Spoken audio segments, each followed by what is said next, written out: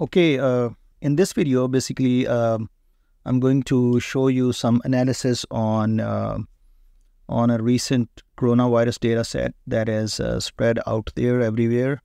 The purpose of this video is just to show you some analysis techniques. Actually, I was doing this analysis on a real data set that is downloaded from Kaggle. The Kaggle has actually collected this data set from all the countries, and this data set is basically the data set of different victims since 16th March. It started from 22nd January and it goes all the way up to 16th March. And different countries, actually all the data of different country, the data of how many confirmed cases in each country and in each state, how many confirmed cases at this particular date were there, and then how many deaths were there and how many recovered were there.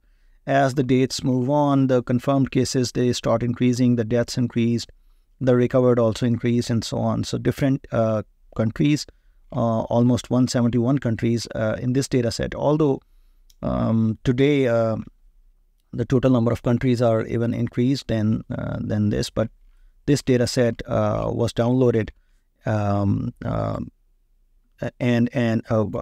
some days ago, and the data set was updated till 16th March. So let us just do some analysis on this data set. For example, what is the trend of confirmed, what is the trend of new patients that are being confirmed as the dates are increasing for each country separately, and then we will see overall in the world what is the trend of confirmed cases, in what way the more and more patients are being confirmed, and what is the trend of deaths and recovered and so on. We are not using any neural network in this particular data analysis. Although in another video we will use a regression to actually analyze another coronavirus data set file. But in this particular video, we are just going to analyze the trends of how these new patients are being confirmed, what is the trend of deaths, and what is the trend of recovered. So let's load this data set using Pandas. So we will be needing Matplotlib for plotting. We will be needing Pandas for loading and playing with the data. We'll be using NumPy somewhere, and we will also be needing this simple imputer. Wherever there are the missing values, we will impute the missing values by a fixed constant. We could have written a code by ourselves, but scikit-learn actually gives us a tool to impute the values that are missing. And in these real data sets, several attributes of several records are indeed missing. So let's first load all the packages that we need, and then we read this data set. This data set is located at this particular location on my system. This R written before is just to either reverse the backslashes or just make the 2 backslashes, because that's the way the path is read by these Pandas library. And then we have this head. So basically we have the serial number as an attribute, observation date, province, state, country, last update when, and how many confirms and deaths and recovered and so on. So I have just showing here 5, the first 5 records. And then what we can do is we can just drop this serial number. We can drop the last update value. I guess they are not needed. Further, let's rename the columns observation date to date by df.rename function, and let's change the province/state column name to state, and let's just change country/region to country. And in place true means all this should happen inside this data frame. So, and further, this date value is not actually in Pandas date format. So let's convert this date column to the actual Pandas format. And now wherever there is a missing value, what we really do is to actually impute the missing value with some constant. So let's use a simple imputer to do that. And we have now df2 with all imputed values. Third, let's apply a query. Let's group all these records with respect to date and then a country. So first the date will appear first, then the country, so all dates and all countries. And we need these kind of columns: date, country, confirmed, deaths, recovered, and all these. So we can apply that. We can also group all these by such that the first one country and all its dates, then another country, all its date, and so on. So for example, if we do if we apply this query, so the result might look like, so for example, this, that, and so let's have head, let's say 10.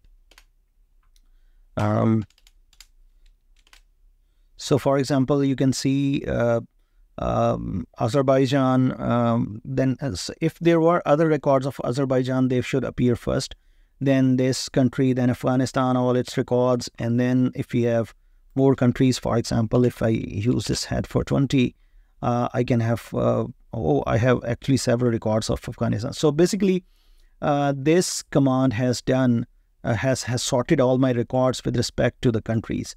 After that, what I can do, I can just find out how many countries are actually there. So total number of unique countries can be found by this command df3 with column country, how many uniques are there, length of those are 171.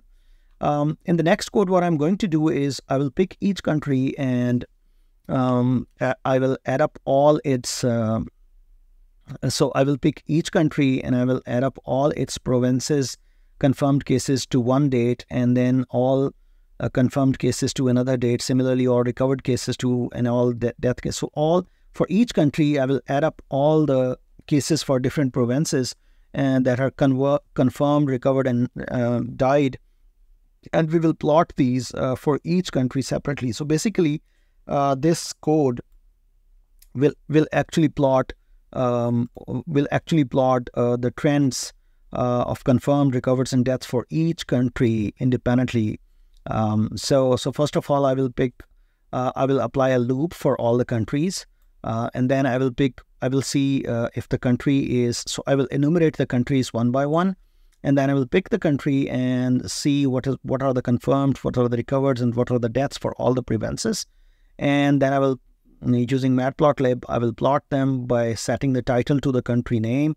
X label is the total number of days since the first suspect or the first appearance of a patient from that country, and the Y label is the number of cases so far to date. And then I will show the legend, and because it is going to plot 171 plots, so it is going to take a while. So let's see how it actually does. So let's see, for example, for Azerbaijan. For Azerbaijan, there is only one confirmed case and one death.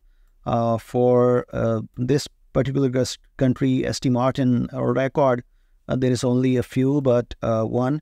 But for Afghanistan, for example, starting from the very first day, as you can see, the confirmed cases, they're actually increasing.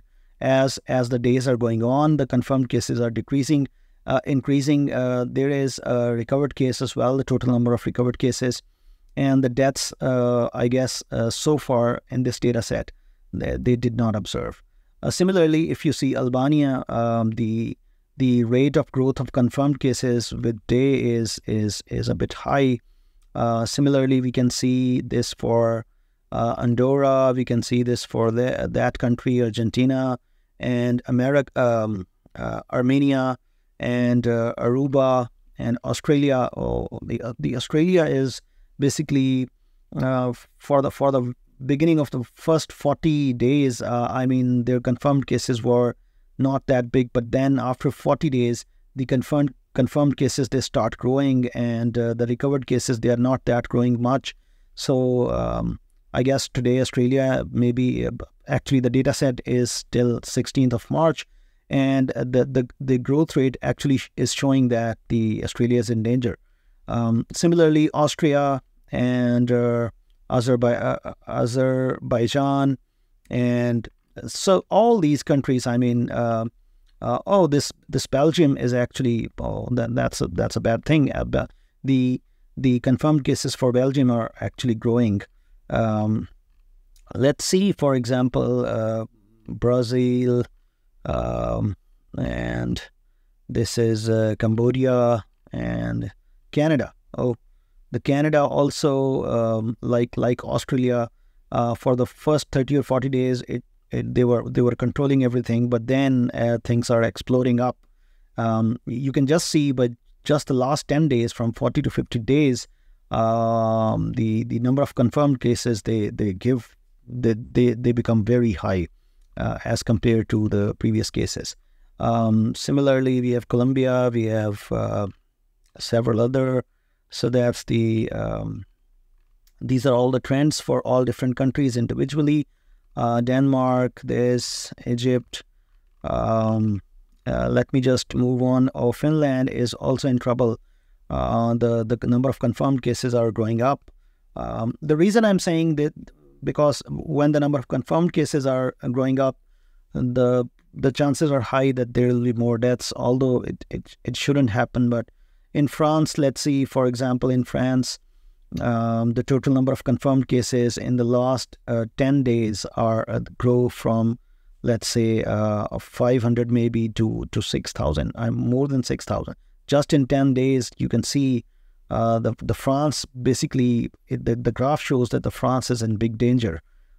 This graph is for till 16th March. This is data till 16th March.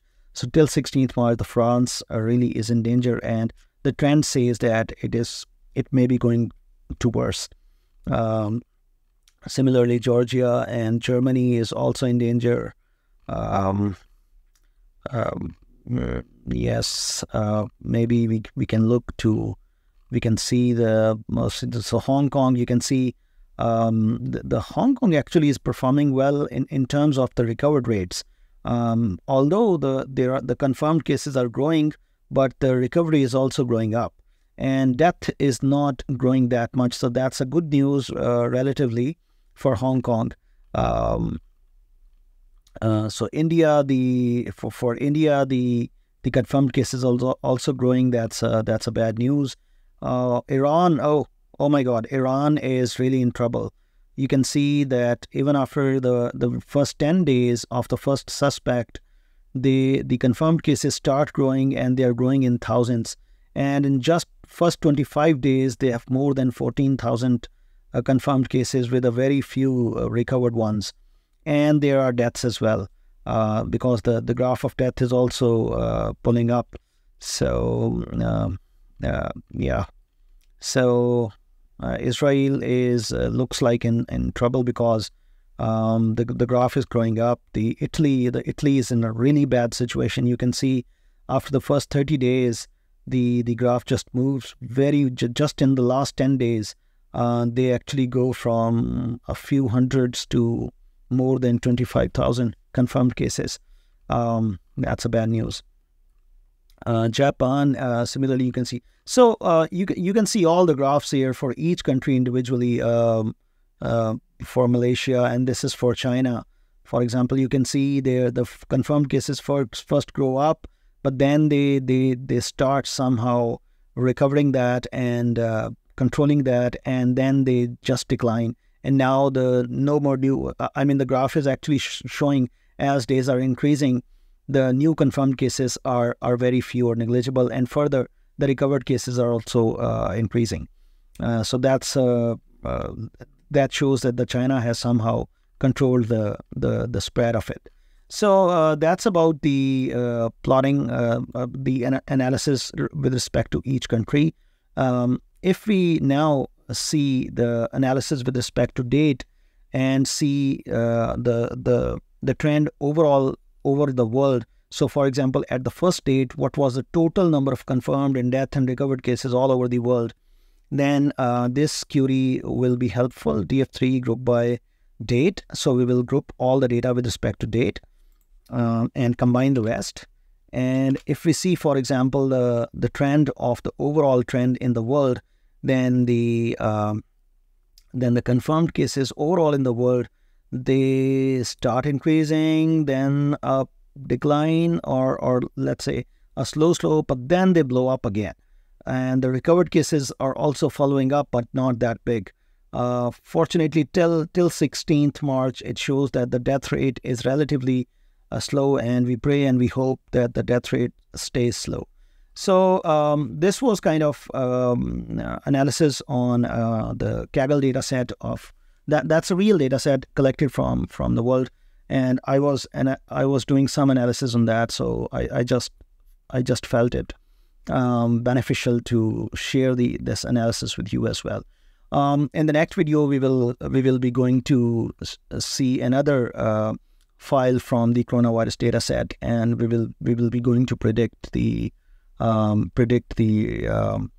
total number of confirmed cases and total number of for example, recovered cases based on the previous history of a particular country.